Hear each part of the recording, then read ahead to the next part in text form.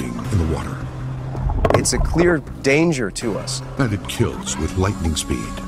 They have the right equipment to do damage. The beast tears through flesh and bone. Yeah, it was the scariest looking fish I'd ever seen. This creature has terrified man for centuries. They will readily take over an area and become the dominant species. Now the deadly beast has set its sights on America. Topside, got a problem. Monster Quest is investigating piranhas in America. People around the world report seeing monsters. Are they real or imaginary? Science searches for answers on Monster Quest.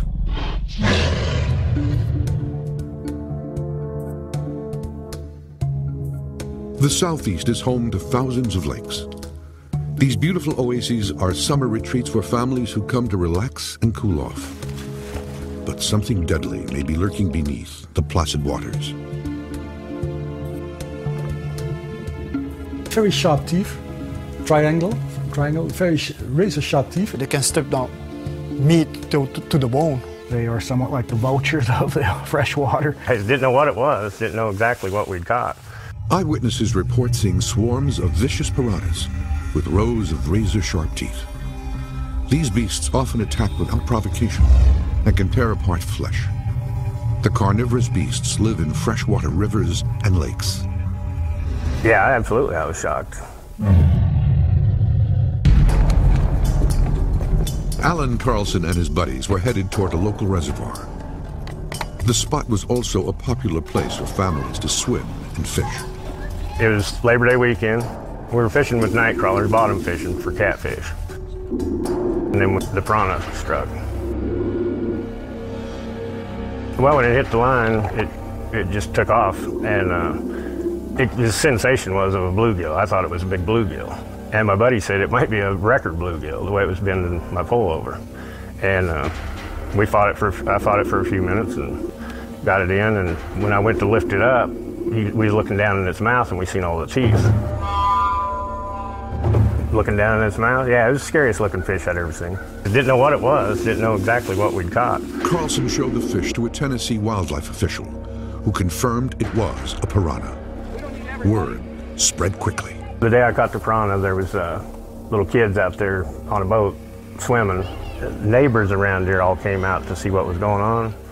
And the young kids, their parents said they didn't know if they'd let them swim in there again for fear of them being bit by the piranha. Carlson believes the fish may be breeding and spreading across the country. People think that they may be adapted and breeding in these lakes.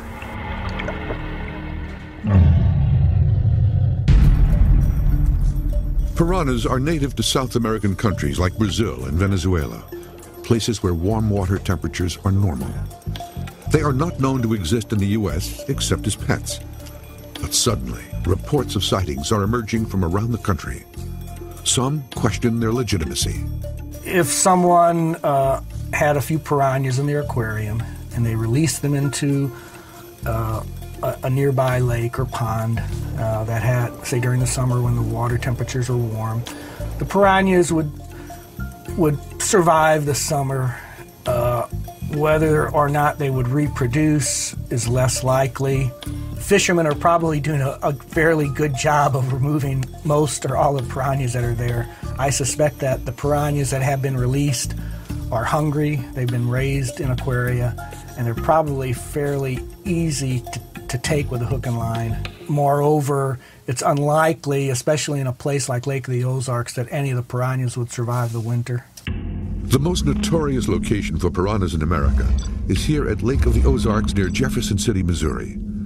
Locals have caught a number of piranhas here over the last few years, and conservation officials confirm that the fish have been found in these waters. If you catch a piranha every year for 3 years, eventually you need to start considering the possibility that there could be something here. Monster Quest is here to investigate the sightings and see if piranhas are capable of surviving in these cold climate lakes.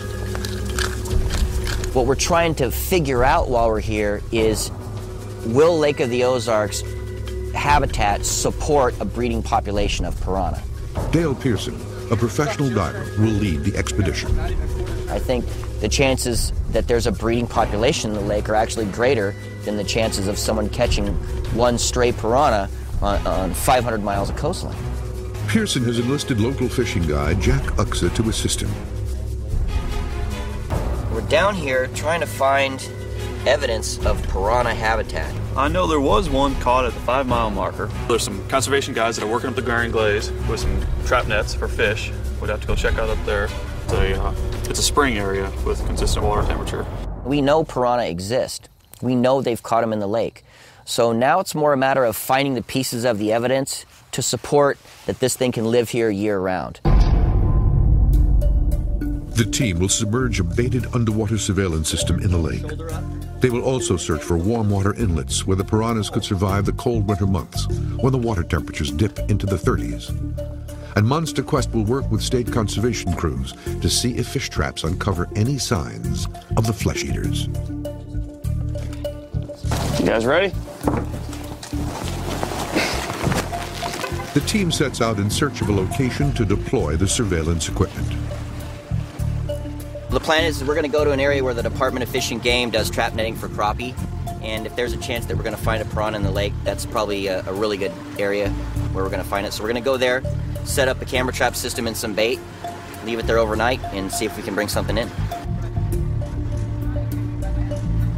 The fact that they've caught piranha here every year for 3 years, something this big tells me that it's probably not just a pet that's loose. Where we're going, it's a clear section of the lake. That'll be good. That way we can set up that camera trap, get the bait down there, and give it 24 hours, come back tomorrow, yank it out, see what we get. They find a spot about 50 feet from shore. Near where a freshwater stream feeds into the lake. No, you know what? We got about 3 foot right here. 3 foot of viz.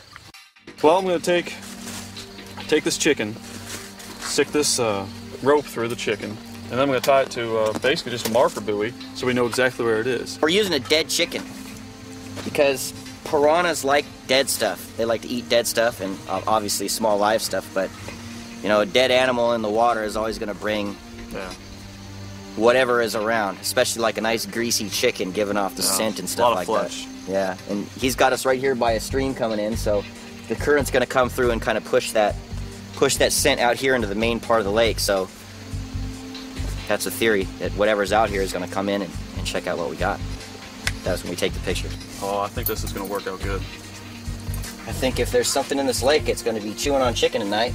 Dude, we're going to have it anchored, and we're going to have it right in front of the camera. The team prepares the camera.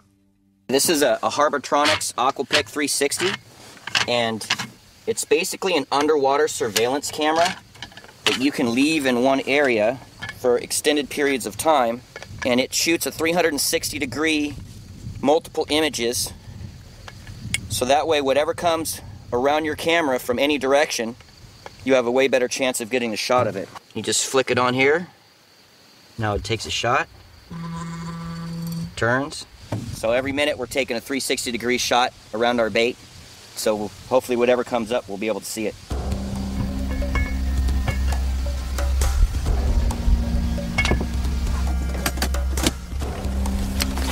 Pearson gears up to dive into the murky lake. Visibility is extremely limited.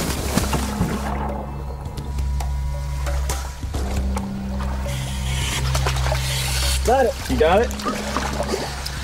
What we need to find out is how many of them are here, and or if the habitat's strong enough to support a whole population of these things. That's the whole reason for the dives. Okay, roger that. We're going to go to the bottom now. I'll contact you when I hit the bottom. Copy. We got a lot of swimmers, a lot of people that use the lake, but very rarely do we ever see scuba divers here. What kind of visibility do you have? Outside visibility is approximately 2 feet to 3 feet. Bottom is a thick, silty mud in the middle of the channel, leading up to a hard, rocky bottom on the outside. There's some submerged brush down here, and actually there's a lot of fish. There's fish come up to me already. Over. Suddenly, something strikes Pearson's leg. Oh, Topside, got a problem, over. Freaking electrical wire. There's an electrical wire down here. Oh, that's more of it. Monster Questers traveled to Missouri's Lake of the Ozarks, searching for evidence that flesh-eating piranhas have invaded American waters. Native to South America, piranhas are an ancient species that have been around for more than 8 million years. Not a lot is known about many of the South American fishes. The fossil evidence of the freshwater fishes is fairly poor. There have been discoveries in recent years of bits of pieces of jawbones of different piranha species, some such as this mega piranha. The modern piranha is thought to have evolved from the mega piranha parensis, which went extinct 10 million years ago. This prehistoric beast developed a distinctive row of flesh-shredding teeth, nearly an inch in length. Scientists believe this evolution may have occurred when food sources became scarce. 4 times as large as modern piranhas, these ancient beasts were big enough to kill and devour other animals on their own, instead of working as a group.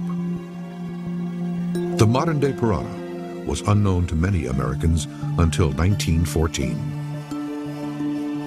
Teddy Roosevelt, when he traveled to Brazil on an expedition with his son, also wrote about piranhas.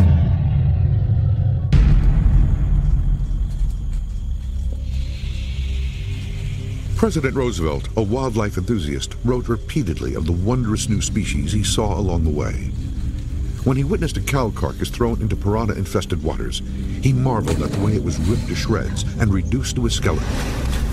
Many Americans learned of the fish for the first time by reading the president's impressions in his 1914 account, Through the Brazilian Wilderness.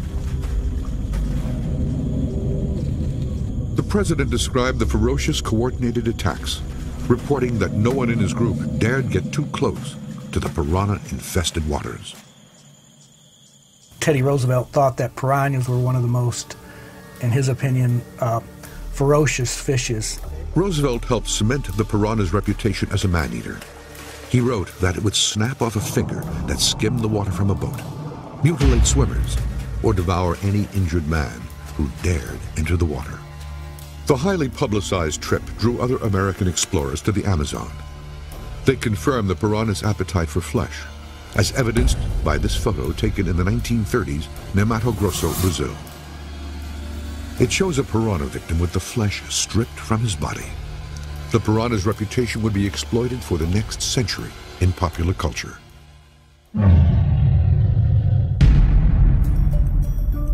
Some fishermen fear these ferocious creatures may be living and perhaps breeding in U.S. waters. However, most experts believe that if these beasts exist in the U.S., their range would be extremely limited. In North America, there are a few areas, or at least in the United States, there are a few areas where piranhas could likely survive, possibly in southern Florida, some southern extreme parts of Texas and California, also Hawaii, obviously. Missouri's Lake of the Ozarks is not an area that fits this description. The water temperature here can reach 90 degrees in the summer, but during the winter, much of the lake freezes and has an average temperature below 32 degrees. The piranhas being found here are all part of the red-bellied subspecies, which may be able to better tolerate temperatures below 55 degrees. Piranhas are a lot more diverse than people had realized. There's over 40 different species. They come in all different sizes, variation in shapes. They feed on a lot of different things. It is possible that there are some piranha populations that have greater tolerance to cooler temperatures than others. So if you obtain some piranhas from, say, southern Brazil, which is getting more into subtropical, possibly even into temperate areas, these piranha species may be able to survive better in cooler waters in North America. In order to test the theory that the red-bellied piranhas can survive in a cold water environment, the team has set up an experiment at the Aquatropics Aquarium Center in Minneapolis. going to hook up a chiller to the aquarium. The science team will slowly lower the water temperature to determine if the fish can survive seasonal temperature changes in the Lake of the Ozarks. We have a 66-gallon aquarium with 4 fabulous specimens of red-breasted piranha. We're going to incrementally reduce the temperature of their environment from a median temperature right now of 75 degrees and bring them down to about 50 degrees over the course of 5 days.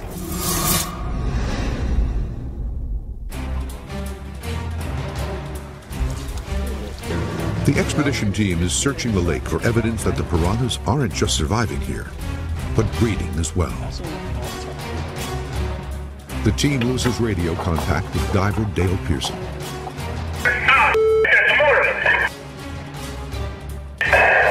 I'm going to try to untangle myself. I'll be fine. Just give me a second. There's a lot of down here.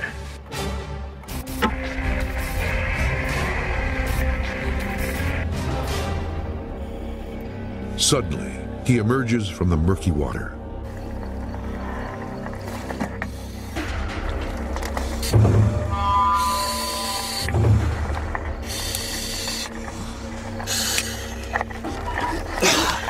That sucked. This ain't no fishing string. You can't cut this with a knife. That was dicey. It was like some dude took a bunch of this crap and was lashing logs or like made a raft or something. And this stuff was just sticking up all over. And as I swam over it, it just, whoop. That's part of being at a lake that's got a lot of fishermen. We've put a lot of brush piles in the lake, and some fishermen will use electrical wire to keep everything snug to the bottom so they know where it is.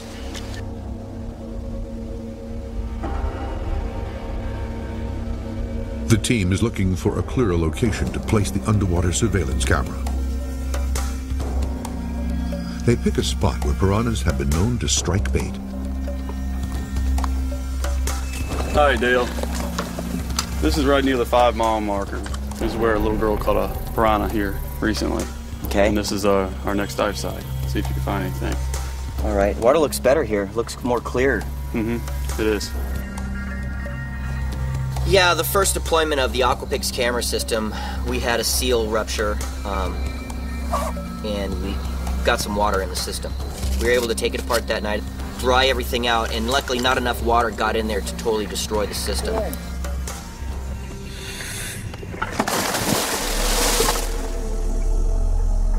The second camera system will be baited with chicken to see if the meat attracts the flesh-eating piranha. You know, the other thing that's pretty freaky is that little girl that caught this piranha, it wasn't a little piranha. It wasn't one of those little ones that are just like the size of bluegill. It was about 12 inches long. Water temperature 57 degrees. Copy that, 57 degrees.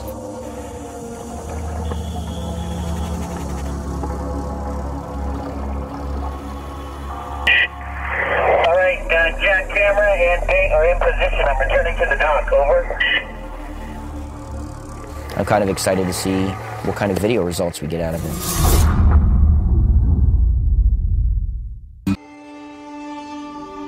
Monster Quest is exploring U.S. waters, searching for deadly flesh-eating piranhas.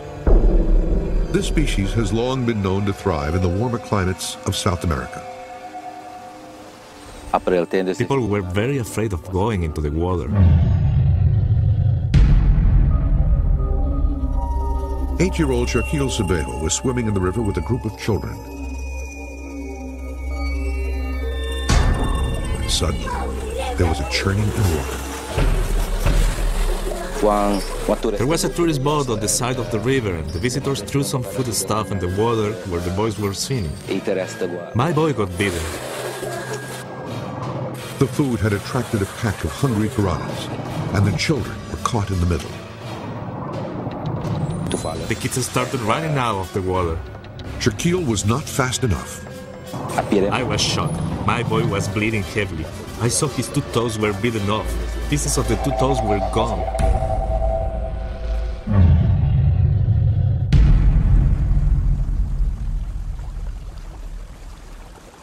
Suriname lies on the northern edge of South America, just north of Brazil. The science team has journeyed here to determine what triggers these deadly fish to attack. Expedition leader Lee Hales meets with a local guide who will take him into the remote reaches of the country's wilderness. Where can we find piranhas here in Suriname? We have some specific spots where we will be trying to find them. Okay. So here we are in Paramaribo. So we will be traveling by bus, by road, all the way to Boskamp. And from there we will go by boat and go into the tributary of the Kopanama River. This is the Kopanama River and this is the Wayambo. We will be visiting these two villages. These two are very infamous for piranha attacks because they had some periods where there were a lot of people bitten there over there. So we will go there and see for ourselves. Some of these towns are so remote, the only way you can get to them is by boat. So that in itself is going to be interesting. Beneath these waters that are dark and murky lays a creature that has the ability to attack at any point in time without any provocation. Yeah, in a lot of respects, I am somewhat afraid of the piranha and what their capabilities are, because you just don't know. The team will travel to Suriname's remote interior, an 8-hour journey along the piranha-infested Kopaname and Wayambo rivers. The entire trip will be made by dugout canoe. There are not many villages along that river system. It's pretty remote. Yeah, this is by far some of the wildest things I've seen. It's just so far removed from the rest of the world that anything could be here. So this is it? Yeah. Oh, this is incredible. It's thunderstorm. So this is an area, a lot of attacks. Yeah, with some of the most reported attacks, piranha bites incidents. One of the locals here, he had reports of 32. 32.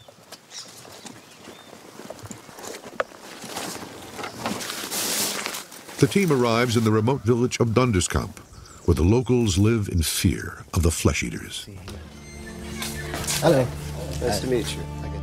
And the bites were from very light bites to very bad bites. They were missing finger pieces, toe pieces. The ones were severe.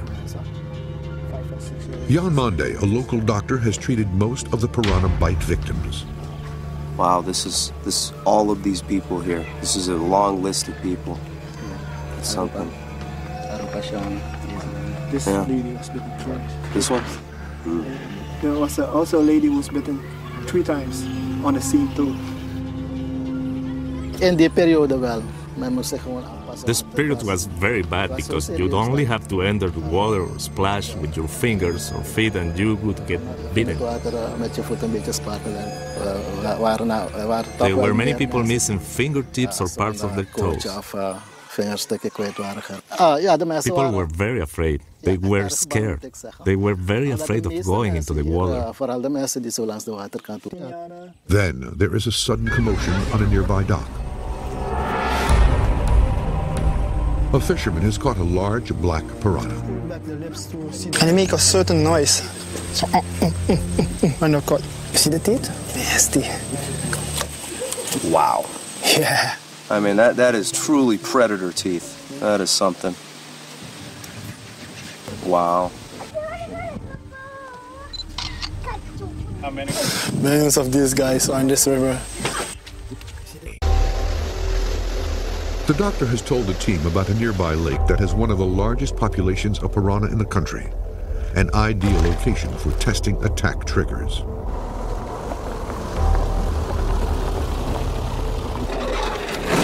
Wow, this is a large reservoir. Yeah, that's the biggest one. I think it's South America. Beautiful.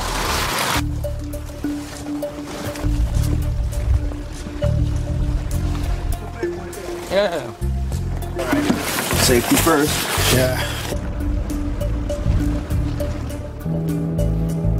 So this is more or less a man-made lake. Yeah, it is a man-made lake. Now, because of that, there's a lot of piranha in this area.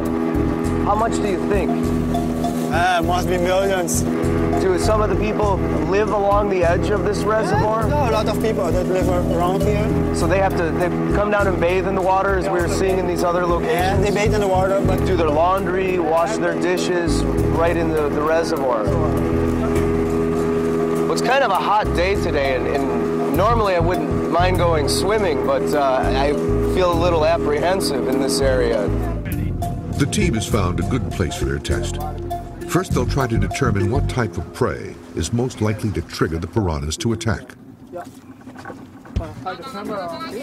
All right, we're in an area where there's a lot of piranha, and we see a lot of little bait fish right through here, and we have the advantage of all of these dead trees. So we're going to use these to run a line across and hang this chicken just beneath the surface, and we're going to see exactly how ferocious these guys are and how much damage it's going to do to this chicken in a short period of time. Make sure we use every little bit, little blood right there in the water. They are attracted to blood, much like sharks are. Calling in dinner time. The team set several nets with raw chicken bait. All right, we're hoping we're going to come back and we're going to get a first-hand example of what a piranha is capable of. The team also sets up a net designed to snag fish as they swim by. And I want to set a gill net out here just so we have a couple of different things we can try to see what type of piranha live in this area, how many, how big. So we're gonna leave it here and come back later and pull the piranhas out.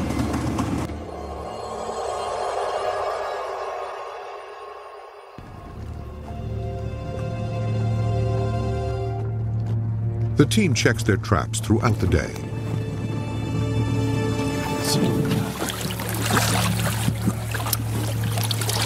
Well, it's still intact. Maybe we haven't left it here long enough. There is no evidence that piranhas are drawn to the chicken. But a check of the gill nets proves there are piranhas in the area. Oh, there's another. There's still a live piranha. One piranha? Yeah. And he's been in there a while, and just look at him snapping. Yeah. Oh, nice. piranhas. Look at that. Yeah, still. Two good-sized piranha right next to one another. But I don't want to get close to them. Yeah, he's biting on it. Oh, yeah, look at that. Just about every fish we've caught has bites right out of the fins. So that's telling me that the piranha, as they're feeding, are even nipping on one another. So you know there are plenty of piranhas around. The team decides that a live trigger might be more attractive to the piranha. They set the trap with new bait. Well, it's getting kind of late. We're losing light, but it's worth a try here. Maybe they're going to come out and be a little more aggressive as it starts to get dark. Some other fish are coming in, so we'll see if we can end the day on a good note and catch a few piranha here. The results are immediate. Very nice one. Nice. Here we go. Here we go. Oh, yeah. Look at that. Let's see. Oh, yeah. Listen to that. He's even making like a little vocalization, too. Oh, he's got a hold of that knife. The movement seems to be the key that triggers the piranhas to attack, puncture, and shred. Piranha. I got it. They're doing laundry right over there. And about the third or fourth cast with this lure, out comes this piranha. Wow.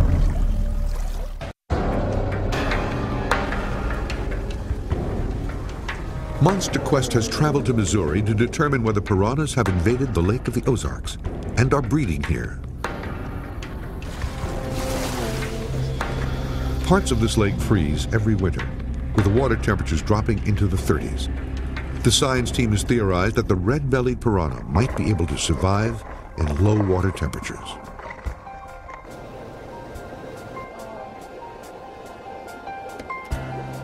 Over the course of these 4 days, we've now dropped the temperature down to 60 degrees Fahrenheit. I would say until we reached the point of 65 degrees, the behavior was very natural, very normal. When I got to 65 degrees, I noticed one dramatic change in behavior. They became very territorial, almost aggressive towards each other. We had separation of the fish rather than schooling. Now today, probably the most significant change I've seen, we just went from 65 degrees down to 60 degrees. These fish have completely changed their temperament. We have much less activity, almost sluggish. Coloration is still good, but these fish are not aggressive towards each other. Over the next 24 hours, the team will test their theory by dropping the water temperature to 55 degrees and below.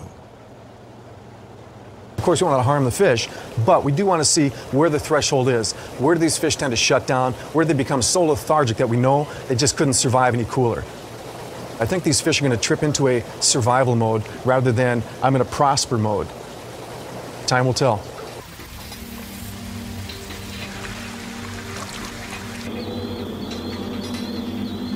Despite the evidence, some scientists are skeptical that piranhas could survive in the U.S.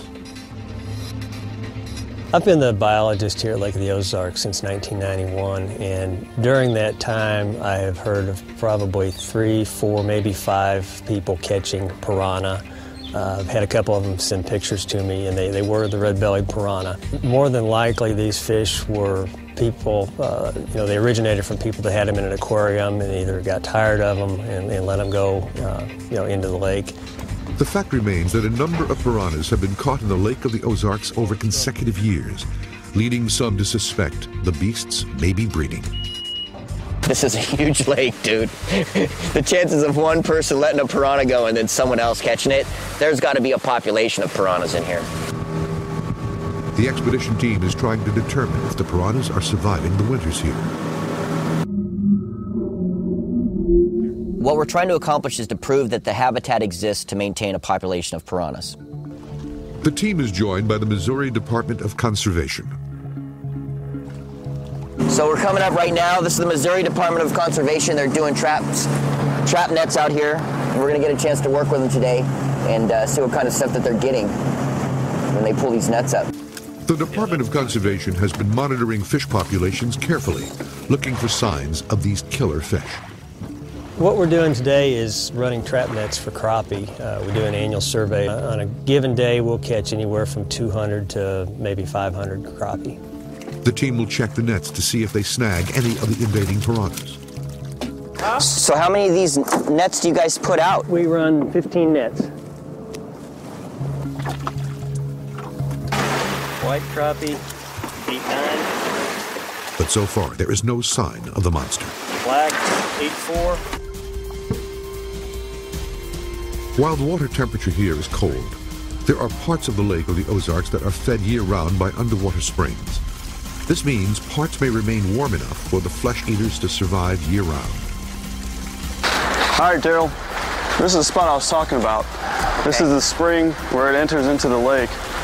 Right over here, about a quarter mile is where it comes out of the cave. All right. This is 48 million gallons of water a day.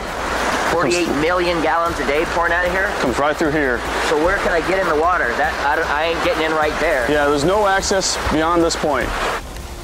The team has a theory that piranhas might be able to survive in 55-degree water, and this area might be just warm enough. This is the key part. I believe this water temperature does not fluctuate like the rest of the lake does. Okay.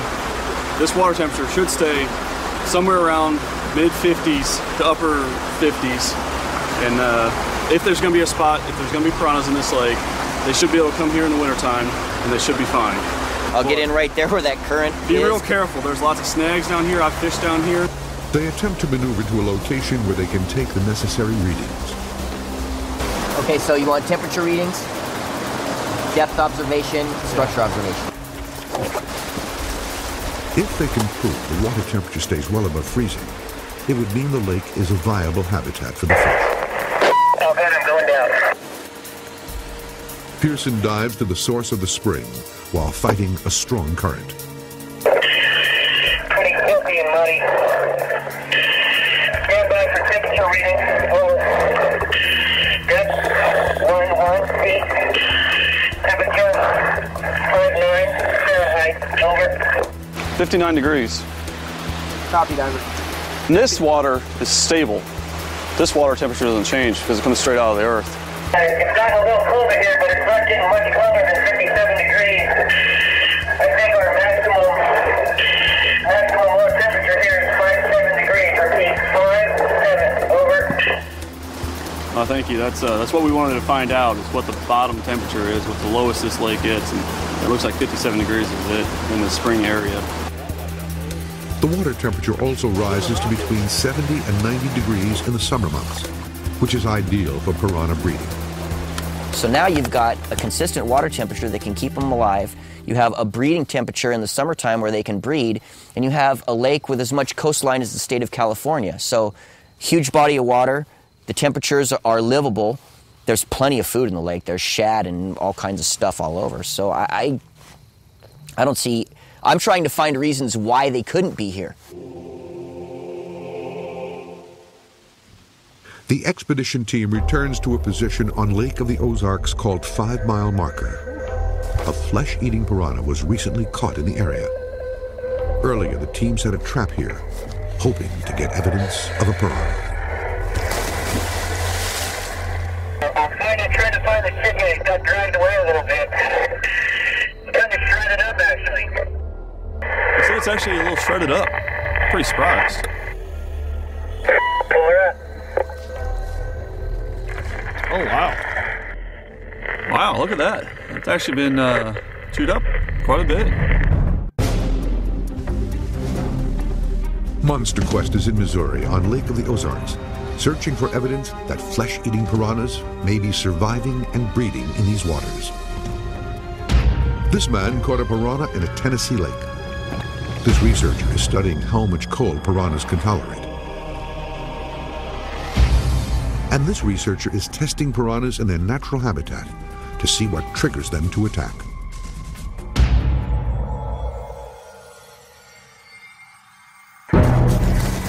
The expedition team is examining the baited camera traps. Something has clearly attacked the bait. Definitely some chewing going on here.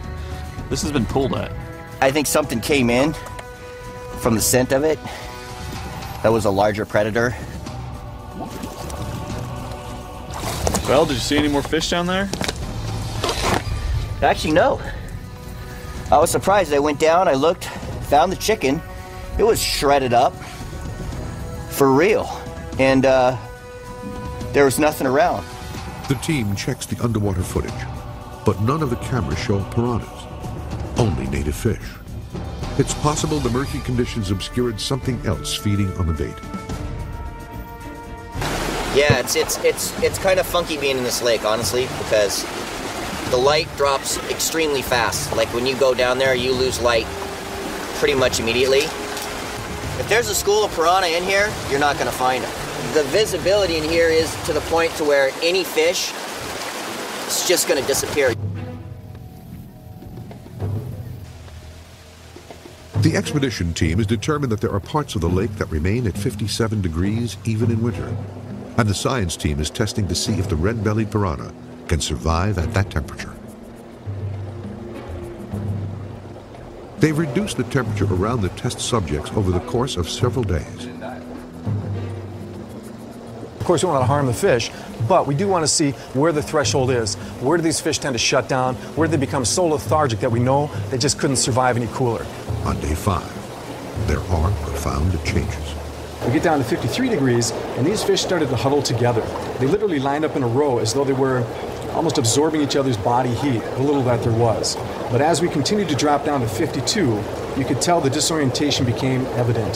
The fish would swim awkwardly, almost labored. They would huddle together at one point, and then almost as though the instinct of survival were trying to step in, they would take off and try to swim for activity, almost to warm up. Condensation covers the now frigid test tank. The drop in temperature from 55 down to 50 degrees was the big one. We saw the greatest amount of change. The piranhas lose their ability to stay upright at temperatures of 50 degrees.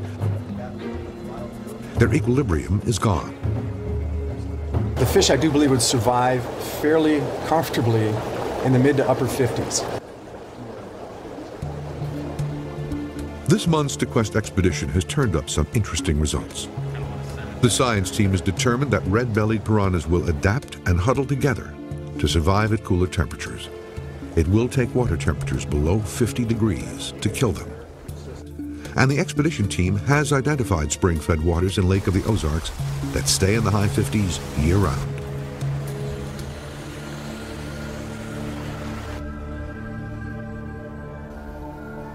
My gut tells me there's very few piranhas in this lake. There's probably a handful out there. It would easily become an A-list predator and actually have very devastating effects on the native fish species, not to mention the encounters that you're going to have with humans and other animals that might venture into the water. So the scary thing is that on a body of water the size of Lake of the Ozarks, if you get a piranha breeding population in here, you're never going to get it out. It's just going to get bigger and bigger and bigger.